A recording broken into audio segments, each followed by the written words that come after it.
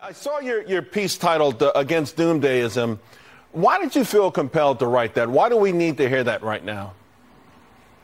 Yeah, I added a segment to my daily market commentary. So inside the dctoday.com, there's a piece called Against Doomsdayism. And I'll tell you why I had to do it, because too many people have adopted the religion of doomsdayism, both left and right. I happen to be a movement conservative guy, but I hear too much pessimism and doomsday talk from my friends on the right as well, Charles. The world is not ending. People use it as a sort of therapeutic medicine. It's a coping mechanism for them to feel negative all the time. It goes against the facts of history. It goes against the reality of the great blessings that God has given us that we're living in right now. And ultimately, economically, pessimism never pays. You have points in time where traders can make money being pessimistic, but long term, I want to be long humanity. I believe in the animating spirit of free enterprise and the capabilities God gave mankind to steward creation.